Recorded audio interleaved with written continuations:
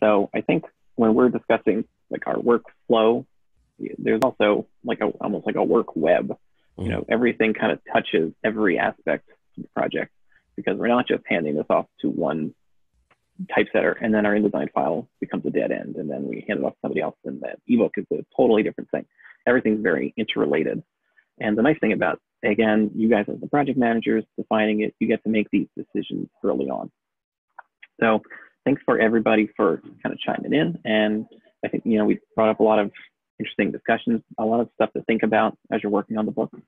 But for now, what I want us to do is open the InDesign. We're going to go through just a brief overview of InDesign's interface, how we look at it, and then we're going to talk about just parts of the book. This may be a little bit of an overview for some people, but it's not necessarily, but I think it's important so that we're all kind of on the same page. I remember from an earlier discussion, I think we were throwing around terms like half title page and why we use chapter tags in some places. Not everyone was up to speed on that. So right now we're just going to give an overview of how these books look and what they look like in our workflow as well. So I have InDesign open. I'm going to open up the file that we downloaded, OTN design sample. And I'm going to share my screen.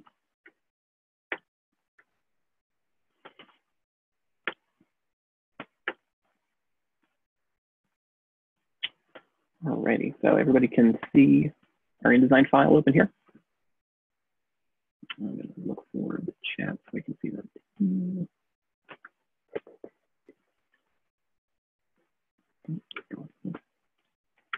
There it is.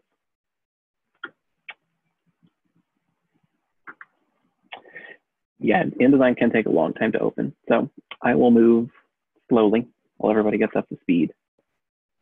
And for now, I'm just going to give a real quick overview of what we're looking at. Your screen may not look exactly like mine does, but I'm going to show you where to find the things that we're looking for.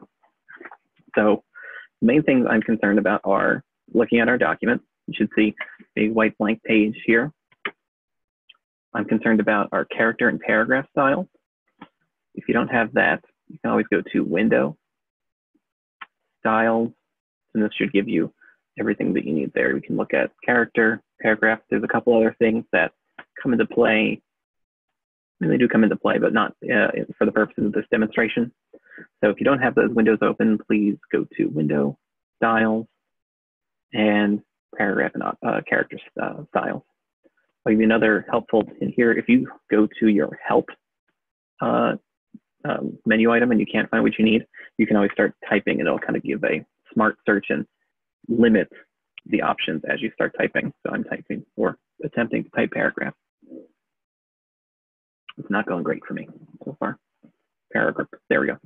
So you can always start typing things like paragraph and then it'll limit and show you exactly where everything is. So those are the things we want open. One major thing to point out here is that all those styles that were in the Word document that we worked so hard to compose are present here.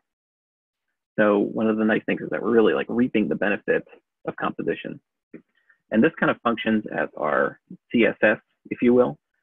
Every piece of rendering, and when I say rendering, I mean the text settings, the color, the lines, stuff like that, are all defined over here. So you can see if I highlight some text, it jumps and shows me what style is applied to what text. I was going to do a couple more kind of basic interface discussions so that we all know where to look for certain things. A very important aspect, our pages document over here. Again, any of these windows here that I'm looking at are under Window. So Window, Pages. And this gives us almost like a little map of our book. It shows page numbers. It shows little kind of thumbnails of how the book looks. There's something called master pages. Those are up here. And then you can kind of see the quote unquote master page applied to certain pieces of text. So we have a certain master page that defines how our body text looks. Oh, I'm sorry. Yeah, Carla, which aspect? Was it like where to find like the help bar?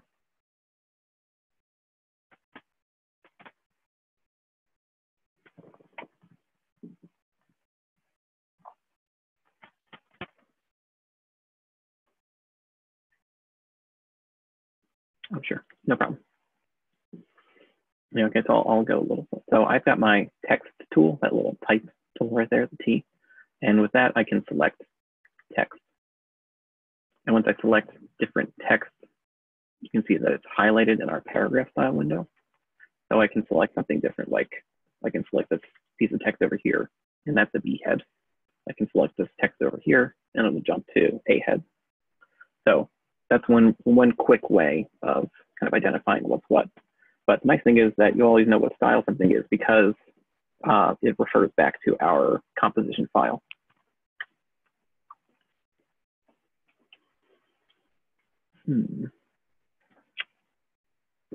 One second. And I think if I can just ask if anyone has specific questions, then maybe Elvis can help you address those while I'm doing the demo. So not to shove anybody off, but I don't want to lose my train of thought too much.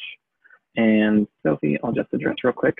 I just double clicked OTN sample .indd, and that opens up the file. Okay, so one other thing I want to show you guys just about how InDesign uses this text. I'm going to hit W on my computer, and that allows us to toggle back and forth between two views of the file. So here's our look at the actual text itself, kind of a print preview, if you will. And then I can see all the different boxes and things like that if I hit W.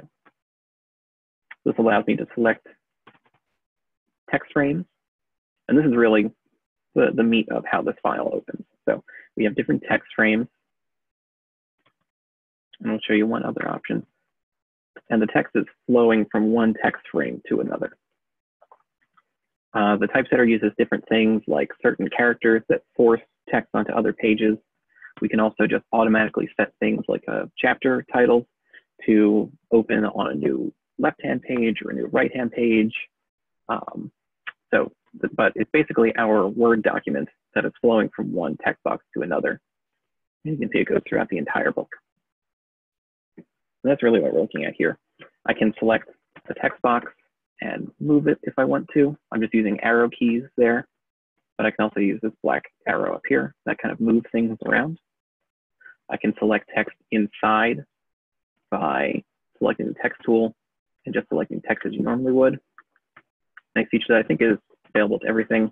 2 clicks selects a whole word, 3 clicks selects a whole line, and 4 does an entire paragraph. So very handy if you want to select several things at once. But I think that's it for our very brief InDesign overview. We're going to use this a lot more in the 3rd session. But for now, I just want to kind of guide you guys through the different elements of this book.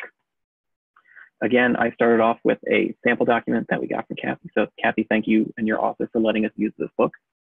And I'm going to turn this layer on. So I just opened up a layer palette and I can click layer 2 on and off. Again, if you can't find any of that, it's always under window and layers. So this should be helpful to kind of follow along as we look at what different styles are, how we've composed things, and we're just going to go through basic elements of how this book is put together. So first, we're going to discuss front matter versus body matter. So front matter is basically everything up to the beginning of the actual text of the book. And when I say text of the book, I mean the content. In a fiction book, that might be everything up to page 1, Call Me Ishmael. In our book, that might be everything up to the first page of unit 1 or the first page of chapter 1. So that includes a lot of different elements. Like here we have a half title page. You see over here we're using BKHT. I'll go a little closer into that. Design-wise, the half title page is normally very small. It only includes the title of the book. It's this little sort of like soft intro. Your book may have a series page, so also available from University of Connecticut, or maybe I think like Karen Bjork, you guys have published several books as well at this point, I believe. So you might have all of your books listed there. You may have a series of books. So maybe not every single book, but maybe every language arts book. So here we have a series page. Often this is included in the front matter. And we're just using series title and then series for each of these. You may not have a series page, but you'll definitely have a title page. So now rather than the half title page, which just has that one little bit of text. This is much more full information. Typically, the title is big, bold, easy to read. It may include a subtitle, number 2 in a series, or physical chemistry 1 isn't chemistry great. You'll have your author. The author may have something like what department they're in, or maybe some more about their credits. You may have one main author and several sub-authors or co-authors. In that case, we would have BKAU and BKAU1. And then typically you'll have info about your the press itself, the logo, where you are, the name, where it's located. And then down here, we included an example, blank press is a member of the publishing cooperative. And one thing I'm going to show you guys real quick is just kind of relating composition and typesetting. So we looked at that begin chapter text, and we're not seeing that in the book, which is good because we don't want to see that. But that's what these are. When I referred to conditional text, this is what alerts a typesetter that conditional text is in place. The IDTT that I mentioned automatically does this to your file. So it automatically creates these conditions and hides the text and builds in a condition that is hidden. All right, questions before I move on just about front matter, things to include on your title or opening pages? No. Just a minute. And I'll mention real quickly as well, this may be things that you as the Word. Kathy, I'm not quite sure I understand your question about how to view it. Right now I'm switching back and forth between the two applications. So I just have Word open here, and then I can switch back into InDesign. I do, that's true. Yeah, it may look slightly different if you're on, Mac or PC, but right now I'm switching back and forth between Word and InDesign. So sorry if I'm moving a little fast. Okay.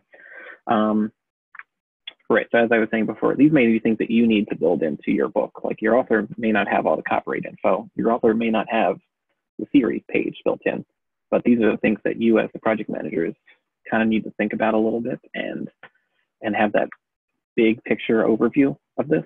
Your author may just be writing the text of the book and give you a document and it says Sociology 101 at the very top, but these are the things that we would expect you to build into the typesetting of the book. So you may need to jump into the Word document and put these in and sort of do it. So another thing your front matter will include copyright text. Here are the examples that we have relate specifically to the Creative Commons aspect of the book. You may have different info here. You may have, maybe your author is referencing songs or things like that. You may need to include copyrights or thanks to blah, blah, blah for, well, not thanks, that would be dedication. But you may have additional material here, but this is kind of the bare bones. You can also have things like your ISBN, Library of Congress numbers, Library of Congress information. All that would go here on the copyright page. And this is the typical order we expect. I'll jump back to the top. Half title page, series and title, copyright, and then our contents.